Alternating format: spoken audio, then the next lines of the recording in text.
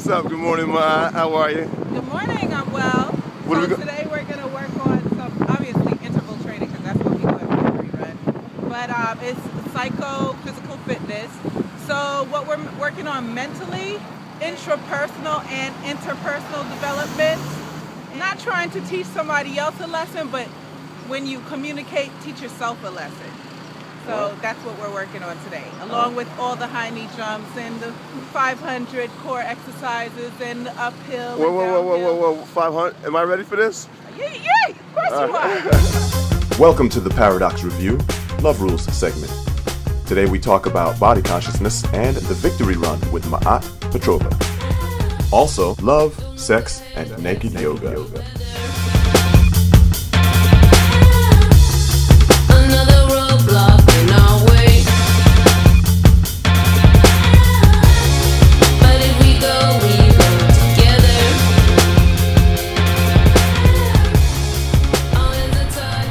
Ma'at, what's up? Hi. An amazing workout today. Victory. The victory run. You know what? The workout was great. What possessed you to even begin the victory run? Okay, so the victory run was inspired by life crisis that I was going through. And so I was with a friend. We said, you know what, let's go for a run. And as we began to run, we said, let's do a sprint. And when we do the sprint, we're going to sprint out our fears. So we started sprinting out our fears. And then we was like, all right, now let's do the ugly run. Let's do an ugly run. We just was having fun when we was like, ugly. And sprint it out.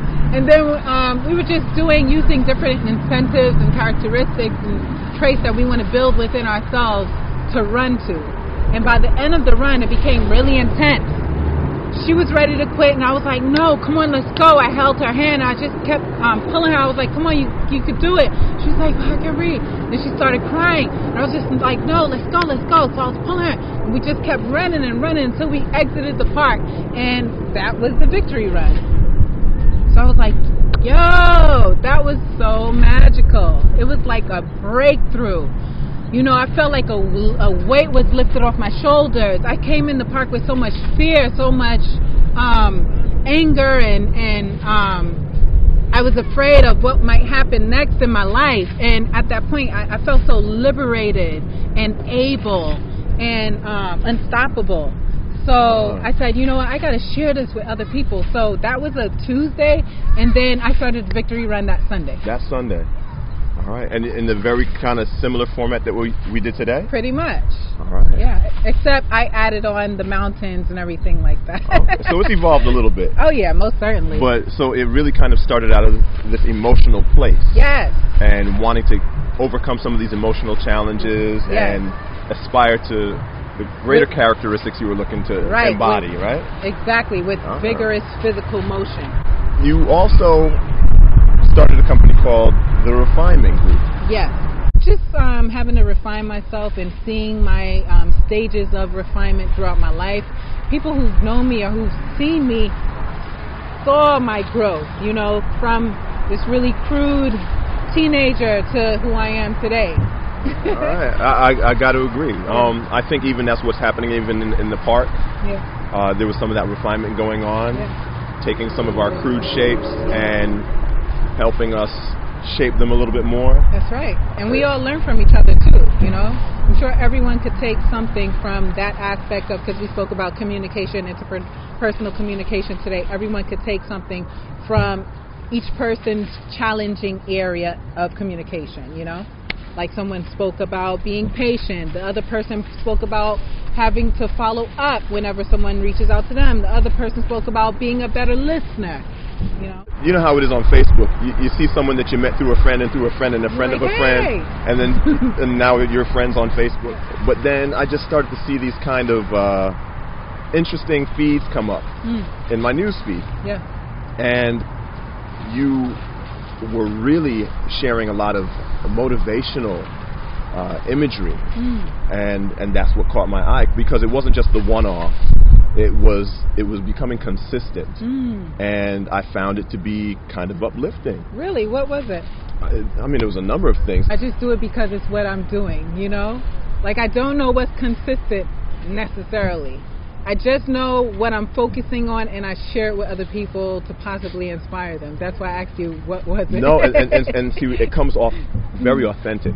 So it was, for example, maybe a picture of, it wasn't even the workouts at the time. It might have been a picture of your food.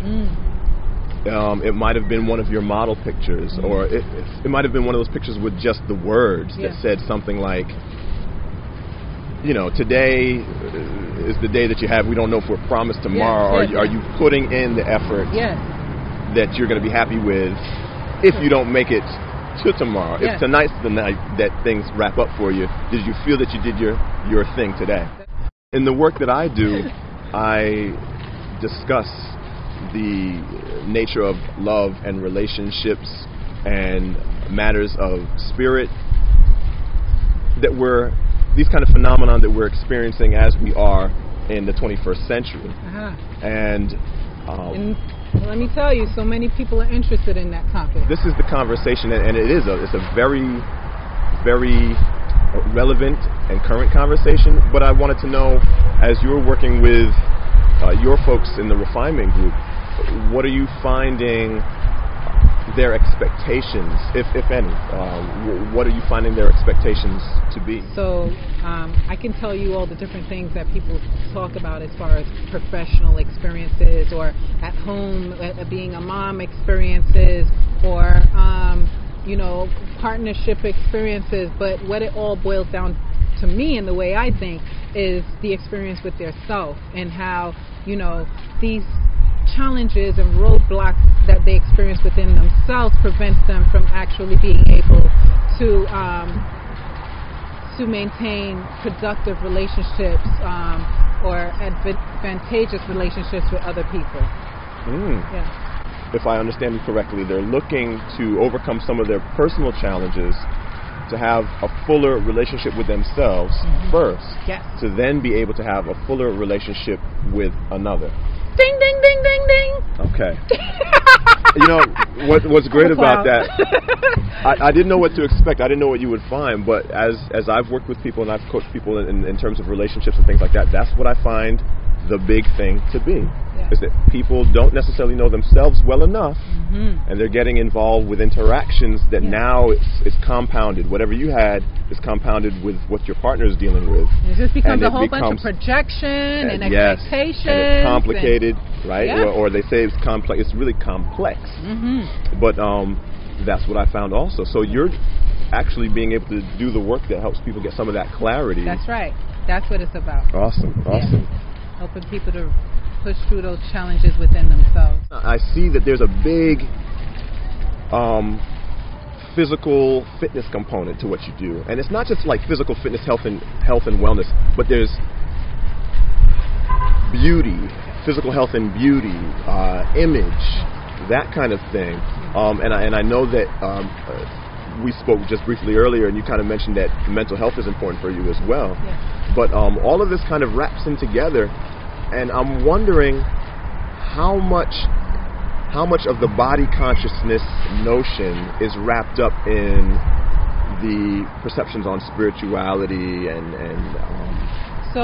spiritual experience. There's one time when, you know, I thought it was all about, you know, taking care of the body, or, you know, making the body beautiful, adorning the body. Then there was another time where I was like, you know what? No, it's about spirit. So it's all about building on spirit and, you know, raising my consciousness and reading and meditating and doing all these things to work on my spirit. You know, ignoring the body, but not necessarily ignoring it, because I still was eating healthy and things of that nature. But then, you know, the beauty aspect was missing, you know, because it was really basic. The way I dressed, the way I presented myself and things of that nature was just like, you know, forget all of that. That's superficial.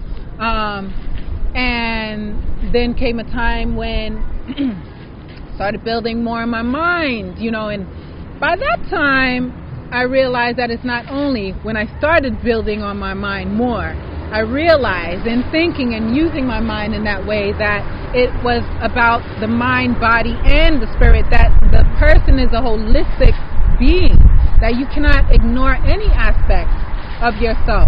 You have to be a complete individual, because if you're not a complete individual, then you're going to look outside of yourself for things, people, places to complete that part of your person. Because no matter what, that part of your person will always be there, whether you ignore it or not. Right, and that's why we'll continue to seek outside of ourselves for that fulfillment, because it's always there. It's never going to leave you. So unless you deal with that part of yourself, then you're going to have to suffer with expecting it from other people. And that's a sufferation. Sufferation. Okay. You know, it's a type of suffering, because that means you're depending on somebody else for your own happiness. Right. Yeah. Not very reliable. No. I'm also curious, because with body consciousness comes physical attraction, Yes. sometimes objectification, Yes, of course. sexualization. Yes. For example, some are longing to be in better shape so Yes. they can be more attractive, what they see as more attractive.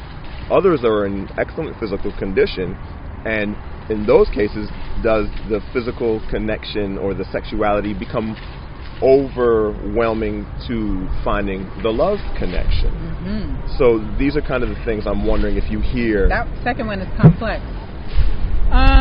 So the first one is a bit obvious, in that if you have a lower body image, or you're not really feeling too confident in what your body represents to you in the mirror, straight up, if you're not confident about that, then what you project is a lack of security and a lack of confidence, and also you don't feel worthy. That's a very important element. How you feel about your body is extremely important.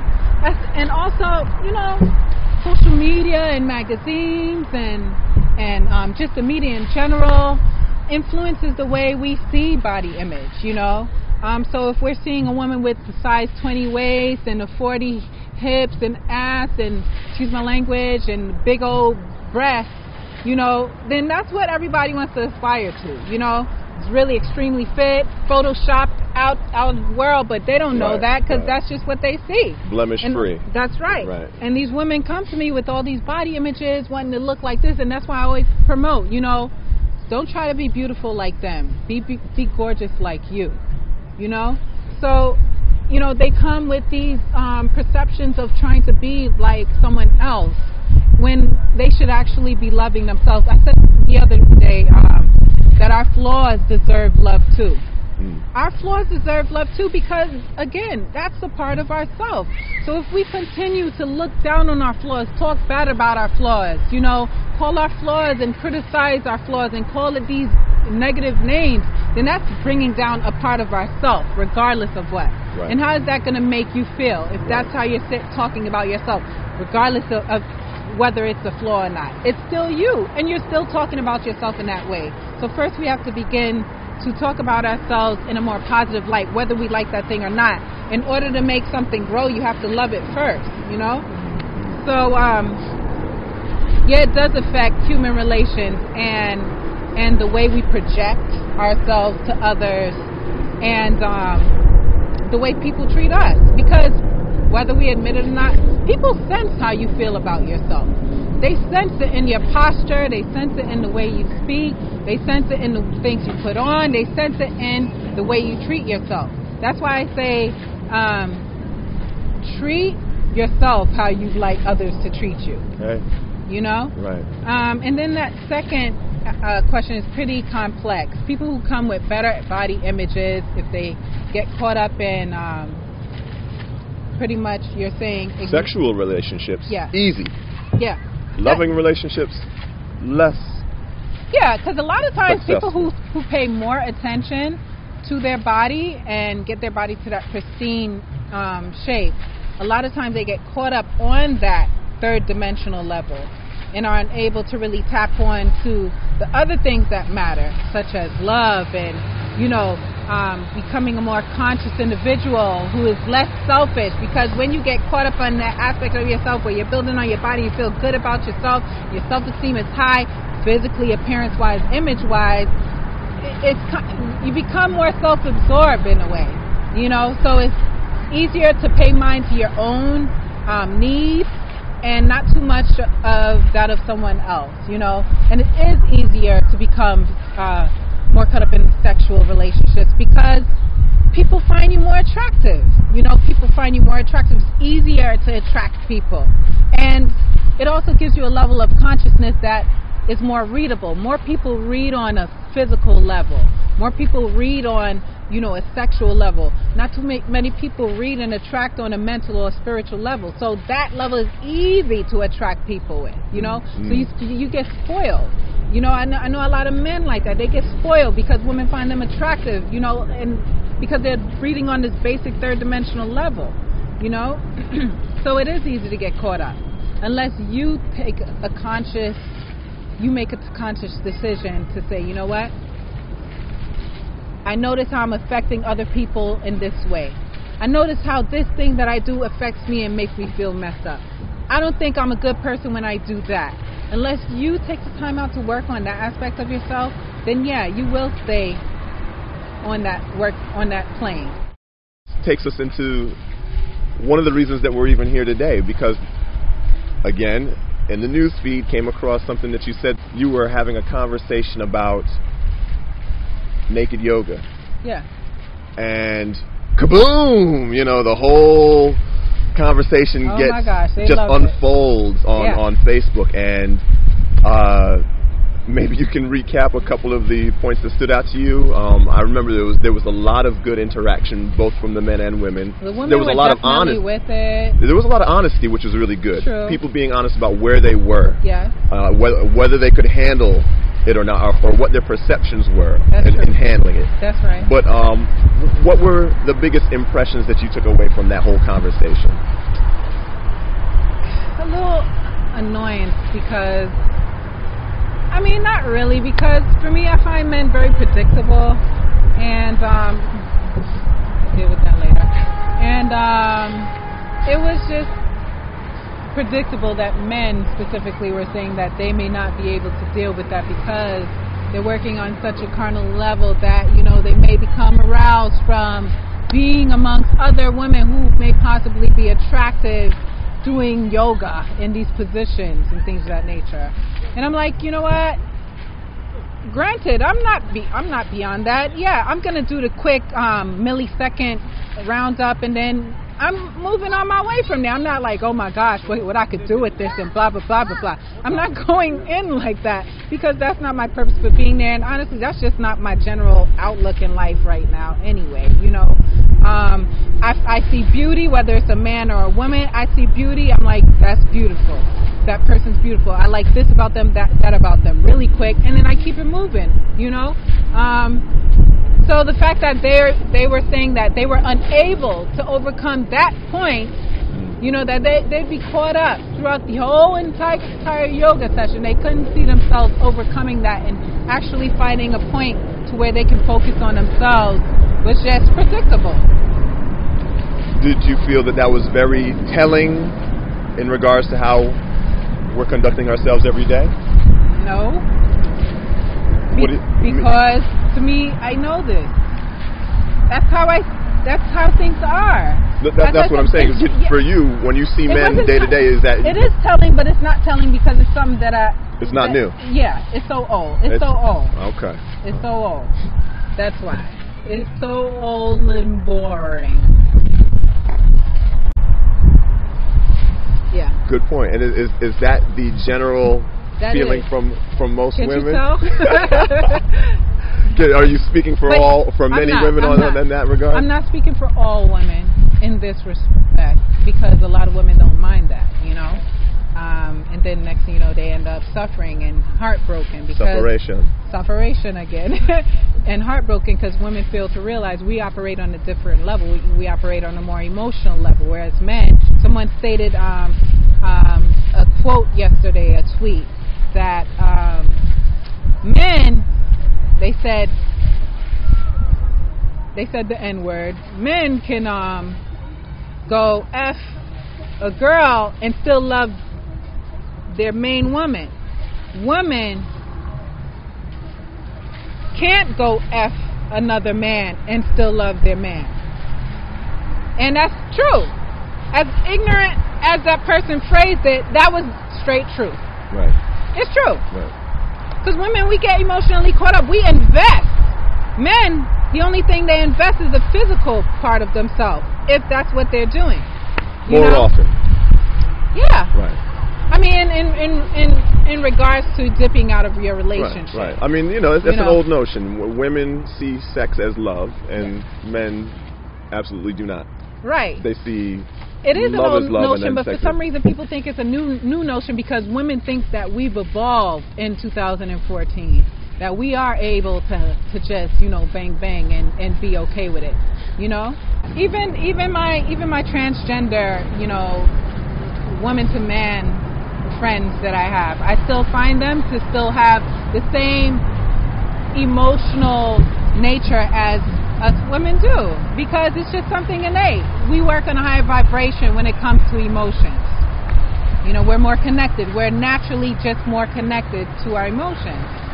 And that's a feminine So it's quality. against our nature, in which both men and women have. We both have That's right. feminine and masculine energies. But, obviously we're women, we're going to be more in tune with the feminine energies. Right. And men are going to be more in tune with the masculine energies. And that's why, in this life, I feel like it's about us finding and raising our vibrations to the level where we find that balance to bring them both together like yin and yang. That way we can actually be able to function with the physical man and the physical woman in harmony. Totally. No, you summed it up. I am really glad we got a chance to talk today. Thanks for letting me come and sit down with you. Yes, thank you Thanks. for having me. Thank you for coming to the Victory Run. My and doing your pleasure. thing. The Victory Run. The Victory Run. You've got to do the Victory Run.